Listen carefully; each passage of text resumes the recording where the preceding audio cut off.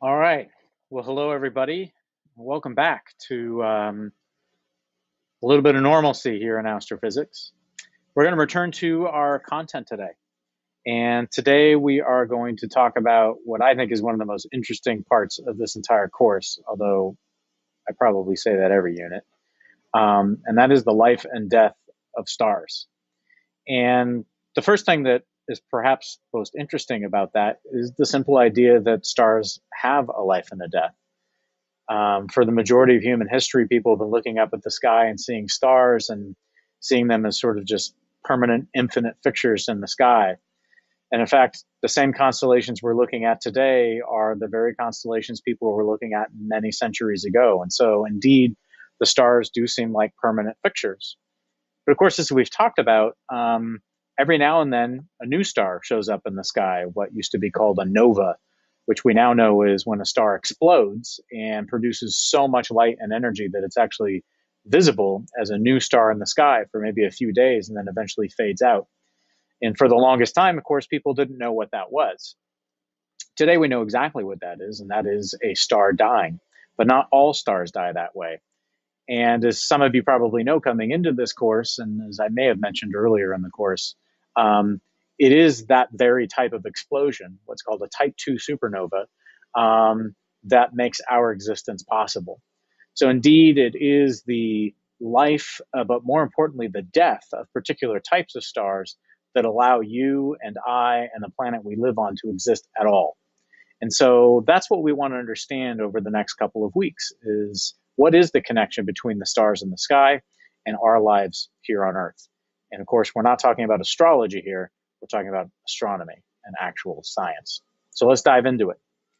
Um, so the first thing to recognize is that when we look up at the night sky, in fact, I'm going to go back a slide here. When we look up at the night sky, we see lots of stars up there. And some stars appear brighter, some stars appear dimmer.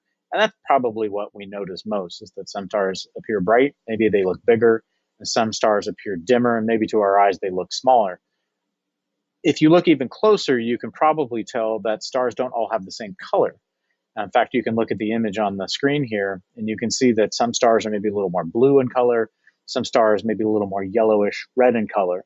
And that is a very real difference that you can see with the naked eye. And today we're going to talk about exactly what that difference means.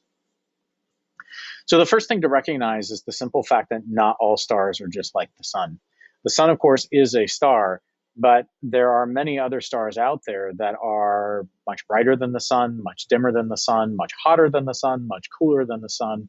The sun is sort of a middle ground star. And so just to give you a sense of some of those differences, we'll actually compare the sizes of different types of stars. So if you look over here to the left of your screen, you'll see a picture of the sun, and then you'll see to the lower right a star called Wolf 359. This is what's known as a red dwarf star, and this is among the smallest type of star. These are stars that are much smaller, much cooler than the sun, and as we'll see later, much, much more abundant in the galaxy and in the universe than a star like the sun. And then if you look closely further to the left again, you'll see the planet Jupiter. That, of course, is the biggest planet in our solar system, but it's not that much smaller than the smallest stars that exist out there in the galaxy. So to some extent, we've mentioned this before when we talked about planets, Jupiter is kind of a failed star. It's a clump of hydrogen and helium, just like stars are, but it just never grew big enough to actually become a star. And we'll talk exactly about what it means for something to become a star as opposed to something more like a gas giant planet a little bit later. Just for comparison's sake, and I apologize for the fact that the word Earth is upside down, but there's Earth for comparison. Earth is about 10 times smaller than Jupiter and about 100 times smaller than the sun. And when we say 100 times, what we really mean is 100 times smaller in diameter. By volume, you'd have to cube that. And so really about 1,000,000 Earths could fit inside the sun. So as we compare sizes between other stars and the sun here, we're looking at diameter. So if you really wanted to take a look at volumetric size, you'd have to actually cube that number. So let's take a look at some stars that are bigger than the sun. So the first that we'll look at is Sirius. Sirius is the brightest star in the sky. And as you may remember, Sirius is in the constellation Canis Major, which is to the lower left of Orion. Sirius is about twice the diameter of the sun. And you might think to yourself, aha, that's why it's so bright in the sky. It's a much bigger star than the sun. But of course, you know that's not entirely true because the sun is way brighter in the sky than Sirius is, but the sun's only half the size of Sirius. And of course, we know the sun is way brighter because it's closer. So you can already see here that just because a star is big doesn't necessarily mean that it is brighter to our eyes, because distance plays a role too, and we'll come back to that later. So Sirius is certainly larger than the sun, but it is by no means one of the largest stars in the galaxy. So let's take a look at some larger stars. So for comparison's sake, you'll see right here where my arrow is pointing is Sirius. And then as we move upwards, we can actually see some stars here that are much, much larger than Sirius. So there's Pollux, which is one of the stars in the constellation Gemini. There's Arcturus, which is in the constellation Boötes, if you recall. And then there's Aldebaran, which you may recall is the eye of the bull in the constellation Taurus. And Aldebaran is about 40 times the diameter of the sun. So if you wanted to figure out how many suns would fit inside of Aldebaran, you'd have to cube 40, right? So 40 cubed, I'll let you figure that on your own. But that's how many of the sun would fit inside Aldebaran. And again, just for comparison, you can see here's the sun in comparison to Aldebaran. So if you just imagine replacing the sun in our sky with this star Aldebaran in our sky, you would see a star in the sky that is 40 times the diameter of the sun, which would basically take up almost the entire sky. So it's a good thing that we are not orbiting around that star.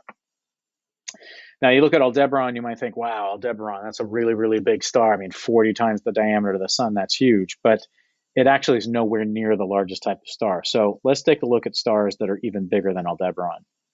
So as you look down here to the lower left of your screen, you'll see here's Aldebaran right here at the bottom left. And you'll see it is tiny compared to the other stars we're going to look at. So there's Rigel, which you may recall is the lower right foot of the constellation Orion. And then there's Betelgeuse, which is the upper left shoulder of the constellation Orion. And to our eye, Rigel and Betelgeuse look like they're about the same brightness in the sky, but they are nowhere near the same size in terms of being a star. Betelgeuse is so large that if you were to replace the sun with Betelgeuse, the outer edge of Betelgeuse would be out near the orbit of Jupiter, which basically means the entire inner solar system and pretty much the entire asteroid belt would all be inside of Betelgeuse. So we would not exist basically around Betelgeuse. And what's really interesting is that at the end of the sun's life, the sun is actually going to become a star that is more like Betelgeuse. It won't grow as large as Betelgeuse, but it will grow into what we call a red giant star. And that's what Betelgeuse is, a red giant star. And we'll talk later about what exactly that means. Now, another star you may be familiar with is Antares. Antares is the heart of the scorpion and Scorpius. And Antares is a little bit bigger than Betelgeuse and is about 1,000 times larger than the sun. So remember, if you want to figure out how many suns would fit inside of Antares, you have to cube that number. So 1,000 times 1,000 times 1,000. And that, of course, is a billion. You could fit a billion with a B suns inside of Antares. Remember, you would fit 1,000,000 Earths inside the sun. You could fit 1,000 times that many suns inside of Antares. So Antares is truly an immense star. But it probably won't surprise you to know that Antares is not the largest star out there that we know of. I'm going to move my screen here a little bit so you can see these other stars. So we'll just take one last look here at stars and compare Antares to stars that are even bigger. So the largest star, at least among the largest stars that we know of, is here on the lower right, and that is VV Cephei. That is, of course, in the constellation Cepheus. And VV Cephei is even bigger than Antares. It's about twice the size of Antares. So it's about 2,000 times the size of the sun. And again, for reference, if you were to replace our sun with the star Antares, the outer edge of Antares would extend almost all the way out to the orbit of Saturn. So it would completely contain the inner solar system, all the asteroid belt, the orbit of Jupiter, and would be out near the edge of Saturn. So these stars are truly, truly immense, far, far bigger compared to the sun than the sun is even compared to the Earth. So bottom line is that there are a great variety of stars that are out there, stars that are much, much bigger, stars also that are much smaller than the sun, but also, as you can see from the picture, stars that are different colors. And so what we want to understand today is what exactly those colors mean. So that's kind of how stars compare in size to the sun. So now we're going to move on and we're going to talk about what exactly all this means.